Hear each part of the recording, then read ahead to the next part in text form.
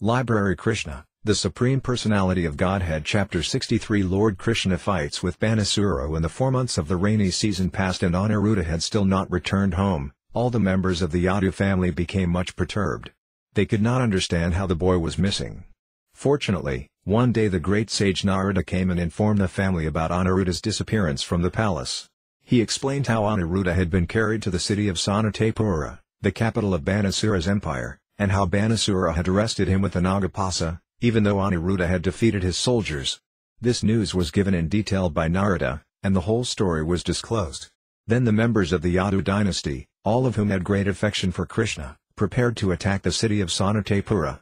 Practically all the leaders of the family, including Pradyumna, Satyaki, Gada, Samba, Sarana, Nanda, Upananda, and Bhadra, combined together and gathered 12 Aksayani military divisions into phalanxes.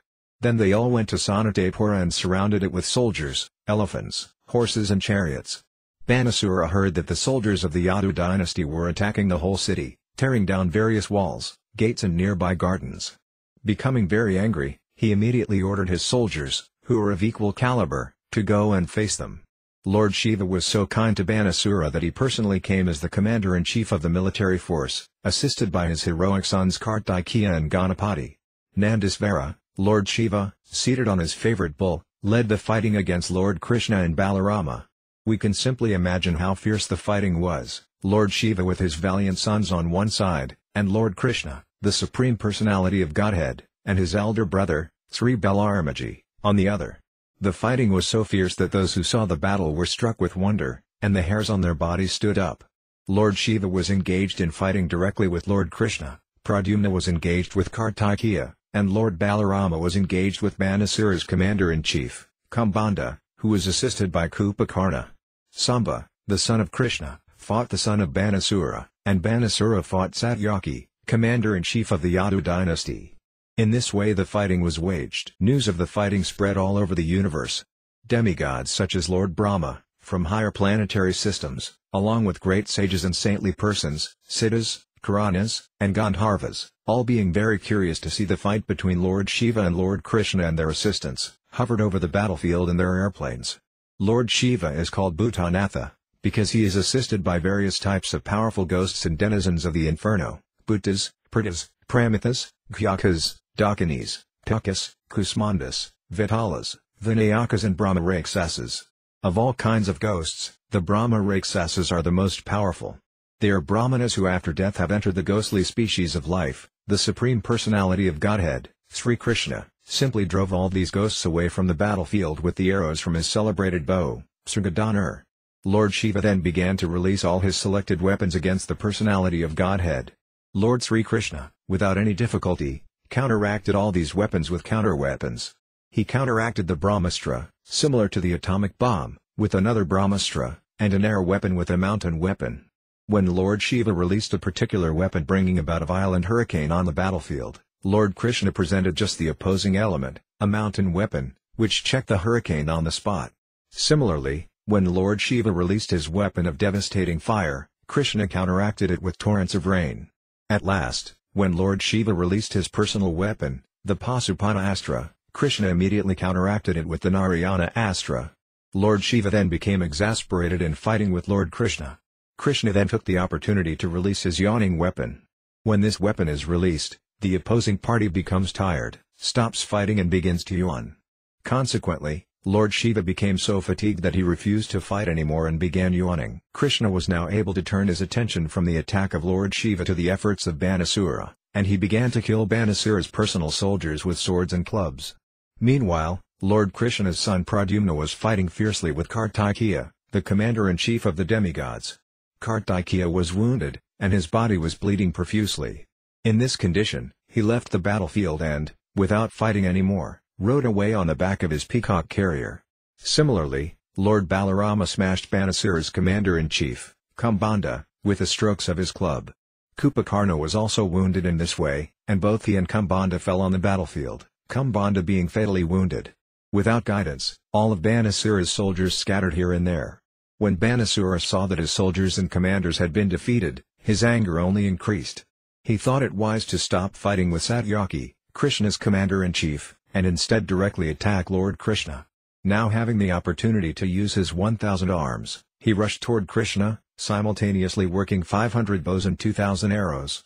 Such a foolish person could never measure Krishna's strength. Immediately, without difficulty, Krishna cut each of Bāṇāsura's bows into 2 pieces and, to check him from going further, made the horses of his chariot lie on the ground so that the chariot broke to pieces. After doing this, Krishna blew his conch shell, Pankayanya. There was a demigoddess named Kotara who was worshipped by Bāṇāsura, and their relationship was as mother and son. Mother Kotara was upset that Bāṇāsura's life was in danger, so she appeared on the scene. With naked body and scattered hair, she stood before Lord Krishna. Sri Krishna did not like the sight of this naked woman, and to avoid seeing her he turned his face. Bāṇāsura, getting this chance to escape Krishna's attack, left the battlefield. All the strings of his bows had been broken, and there was no chariot or driver, so he had no alternative but to return to his city. He lost everything in the battle. Being greatly harassed by the arrows of Krishna, all the associates of Lord Shiva, the hobgoblins and ghostly Buddhas, Pretas and Kshatriyas, left the battlefield. Lord Shiva then took to his last resort. He released his greatest death weapon, known as the Shiva Javara, which destroys by excessive heat. It is said that at the end of creation the sun becomes 12 times more scorching than usual. This 12 times hotter temperature is called Shiva Javara. When the Shiva Javara personified was released, he had 3 heads and 3 legs, and as he came toward Krishna it appeared that he was burning everything to ashes. He was so powerful that he made blazing fire appear in all directions, and Krishna observed that he was specifically coming toward him. As there is a Shiva Javara weapon, there is also a Narayana Javara weapon, which is represented by excessive cold. When there is excessive heat, one can somehow or other tolerate it, but when there is excessive cold, everything collapses. This is actually experienced by a person at the time of death. At the time of death, the temperature of the body first of all increases to 107 degrees Fahrenheit, and then the whole body collapses and immediately becomes as cold as ice. To counteract the scorching heat of the Shiva Javara, there is no other weapon but the Narayana Javara. Therefore, when Lord Krishna saw that the Shiva Javara had been released by Lord Shiva, he had no recourse other than to release the Narayana Javara. Lord Sri Krishna is the original Narayana and the controller of the Narayana Javara weapon. When the Narayana Javara was released, there was a great fight between the 2 Javaras. When excessive heat is counteracted by extreme cold, it is natural for the hot temperature to gradually reduce, and this is what occurred in the fight between the Shiva Javara and the Narayana Javara. Gradually, the Shiva Javara's temperature diminished, and the Shiva Javara began to cry for help from Lord Shiva, but Lord Shiva was unable to help him in the presence of the Narayana Javara. Unable to get any help from Lord Shiva, the Shiva Javara could understand that he had no means of escape outside of surrendering unto Narayana, Lord Krishna himself. Lord Shiva, the greatest of the demigods, could not help him, what to speak of the lesser demigods, and therefore the Shiva Javara ultimately surrendered unto Krishna, bowing before him and offering a prayer so that the Lord might be pleased and give him protection. This incident of the fight between the ultimate weapons of Lord Shiva and Lord Krishna proves that if Krishna gives someone protection no one can kill him, and if Krishna does not give one protection no one can save him.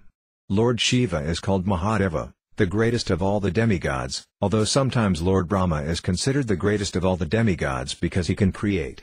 However, Lord Shiva can annihilate the creations of Brahma. Still, both Lord Brahma and Lord Shiva act only in one capacity. Lord Brahma can create, and Lord Shiva can annihilate. But neither of them can maintain. Lord Vishnu, however, not only maintains but creates and annihilates also. Factually, the creation is not affected by Brahma, because Brahma himself is created by Lord Vishnu. And Lord Shiva is created, or born, of Brahma. The Shiva Javara thus understood that without Krishna, or Narayana, no one could help him.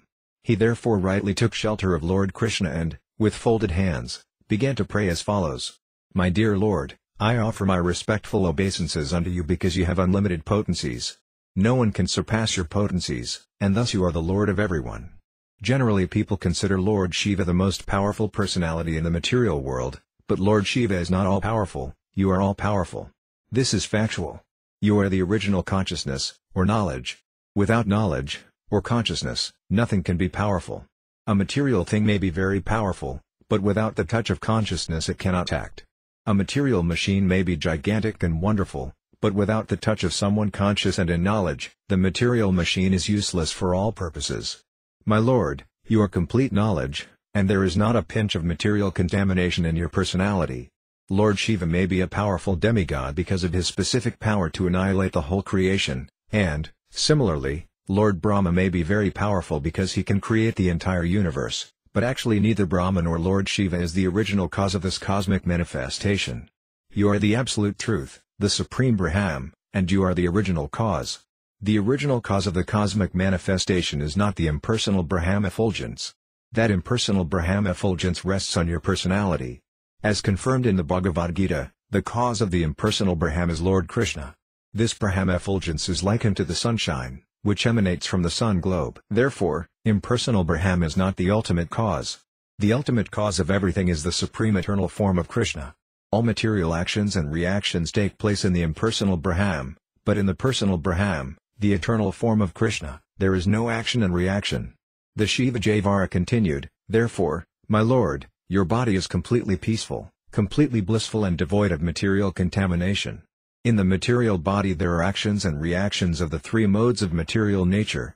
The time factor is the most important element, above all others, because the material manifestation is affected by the agitation of time.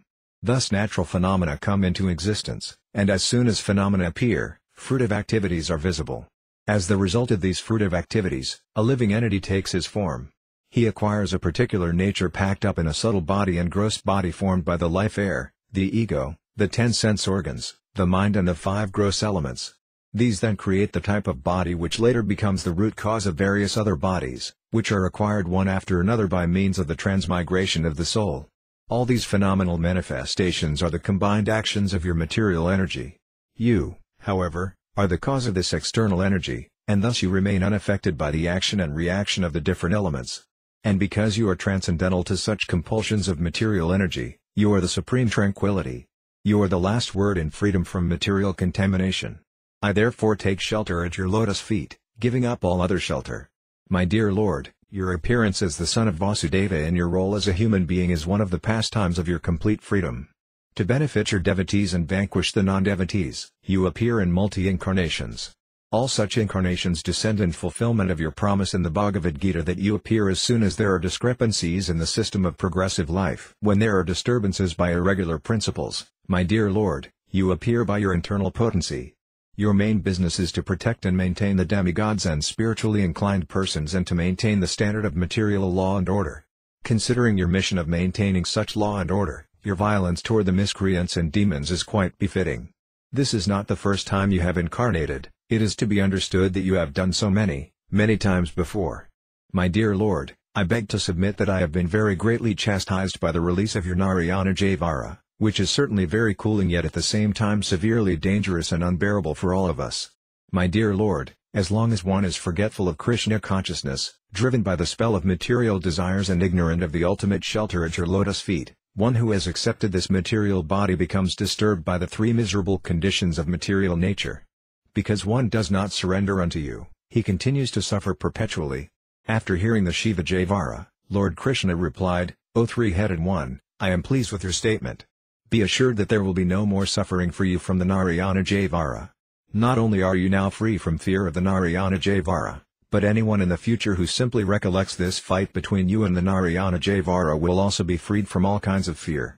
After hearing the Supreme Personality of Godhead, the Shiva Javara offered respectful obeisances unto his lotus feet and left. In the meantime, Bāṇāsura somehow or other recovered from his setbacks and, with rejuvenated energy, returned to fight. This time Bāṇāsura appeared before Lord Krishna, who was seated on his chariot, with different kinds of weapons in his 1,000 hands. Very much agitated, Bāṇāsura splashed his different weapons upon the body of Lord Krishna like torrents of rain.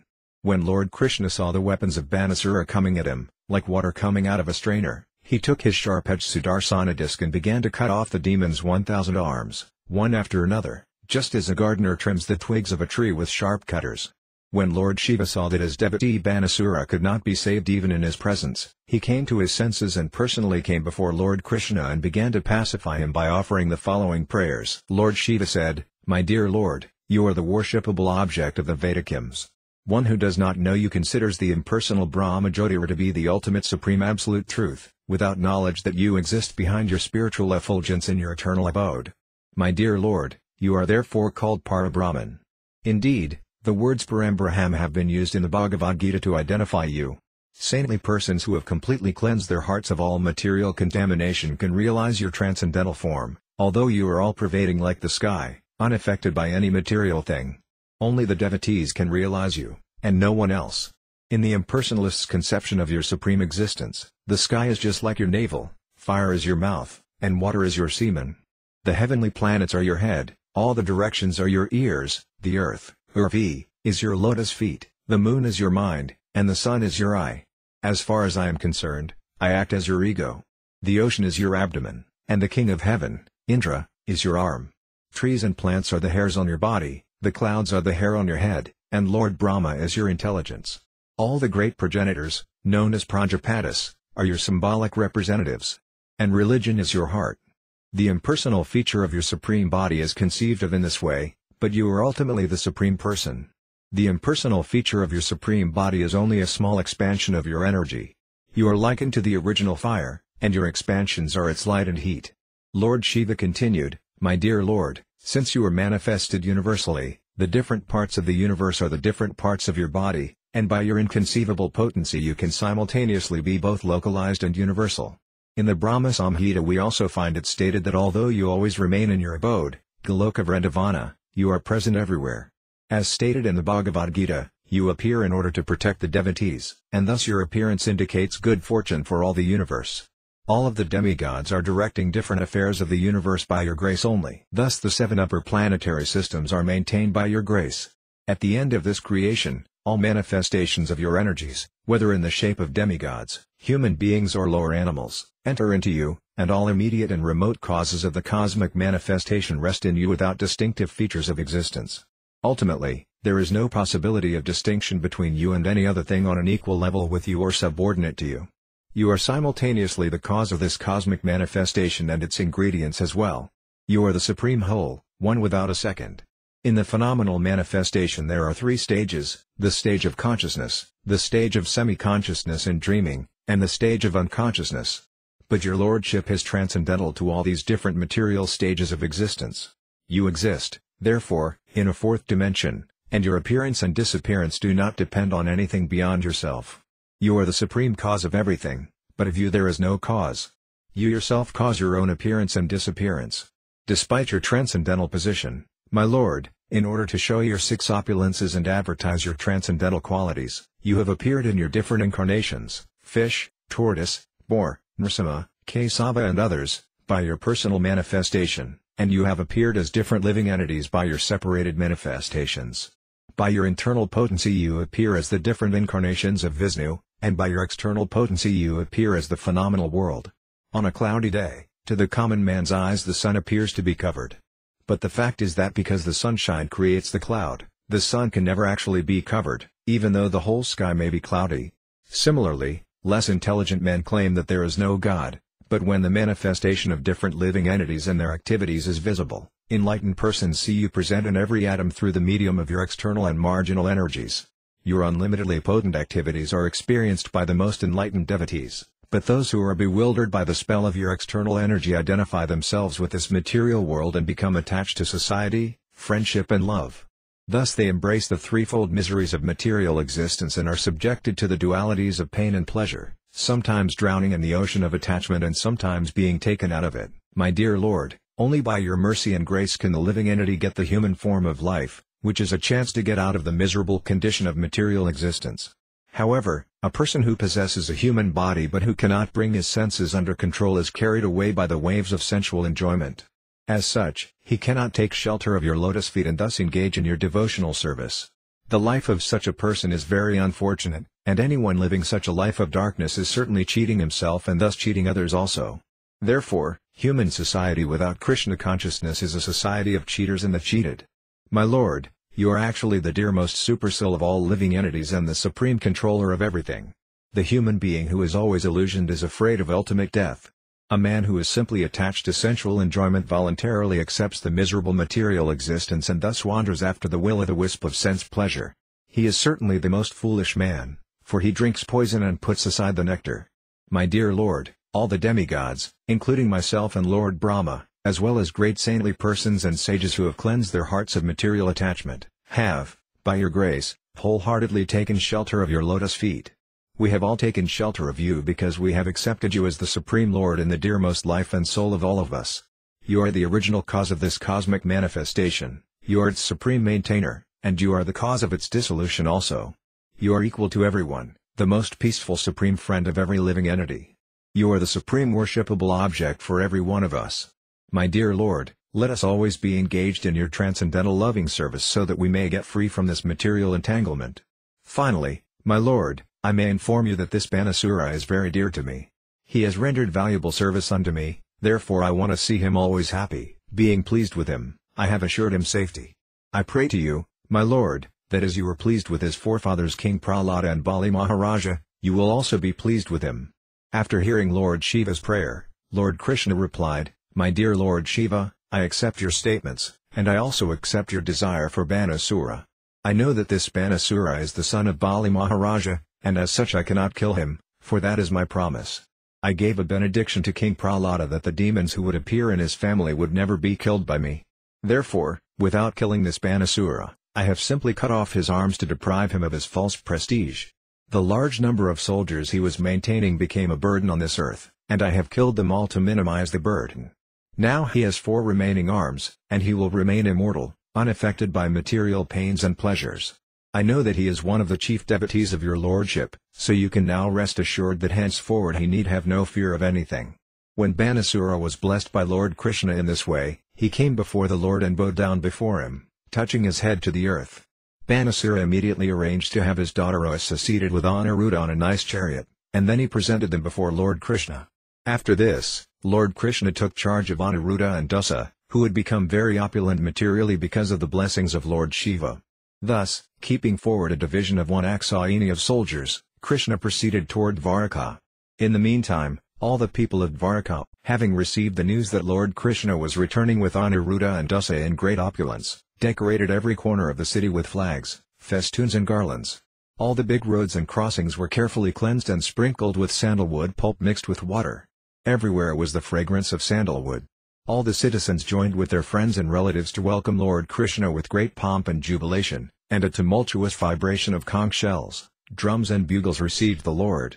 In this way the Supreme Personality of Godhead, Krishna, entered his capital, Dvaraka. Sukadeva Goswami assured King Pariksit that the narration of the fight between Lord Shiva and Lord Krishna is not at all inauspicious, like ordinary fights. On the contrary, if one remembers in the morning the narration of this fight between Lord Krishna and Lord Shiva and takes pleasure in the victory of Lord Krishna, he will never experience defeat anywhere in his struggle of life. This episode of Bāṇāsura's fighting with Krishna and later being saved by the grace of Lord Shiva is confirmation of the statement in the Bhagavad Gita that the worshippers of demigods cannot achieve any benediction without its being sanctioned by the Supreme Lord, Krishna. Here in this narration we find that although Bāṇāsura was a great devotee of Lord Shiva, when he faced death by Krishna, Lord Shiva was not able to save him. But Lord Shiva appealed to Krishna to save his devotee, and this was sanctioned by the Lord. This is the position of Lord Krishna. The exact words used in this connection in the Bhagavad Gita are Maya eva vihitan hitan. This means that without the sanction of the Supreme Lord, no demigod can award any benediction to his worshipper. Thus ends the Bhaktivedanta purport of the 63rd chapter of Krishna. Lord Krishna fights with Bāṇāsura.